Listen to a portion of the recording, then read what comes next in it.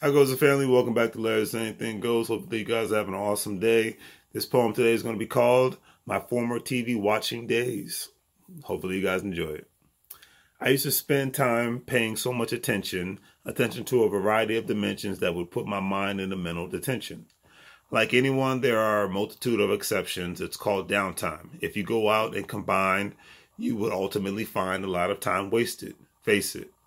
Knowing what happened with the last episode of Games of Thrones, let alone on my life, has no effect. To quote my brother, we need to spend more time trying to CTC, collect the check. I used to be a major fan of The Walking Dead. Now I spend time more thinking about and discussing things that I've read.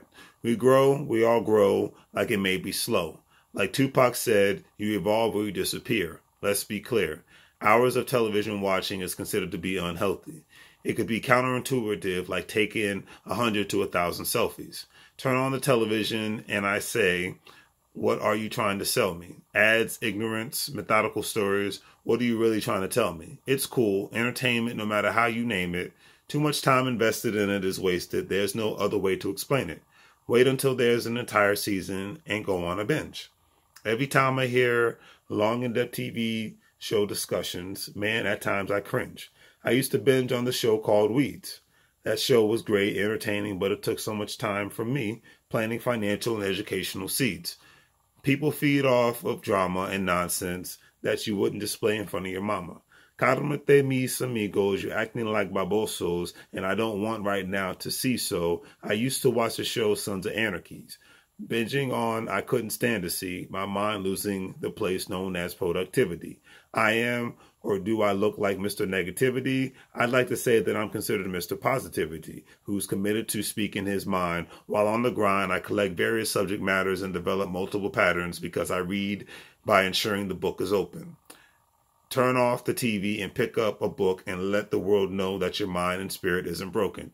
Up multiple people's mentalities start choking. When the truth they hear, then comes the knocking on your door. It's known as fear. If you choose to open the door, then you must deal with the consequences that come from the appeal that could lead to your eternal and external termination. Make your reservations to turn off the tube. Make your reservations with cutting out certain types of food. Being crude is for the weak. Everyday real estate investors, history, entrepreneurship knowledge is what I seek. We all should continue to consume independent information that makes the mind go boom. Then, like a well-treated flower, we will all bloom into the person that we were meant to be. Now, what society tries to mold you into or what they want you to be, what's the capacity on engaging and staging massive and motivated moves? Who knows? Because everyone thinks that life is supposed to go and run smooth. What do you have to prove? To me, nothing, but to yourself, everything. We are all birds. Don't always turn on the tube and clip your wings. You were meant to fly high, not just skate and get by. My, oh my, and with all that I must say, goodbye.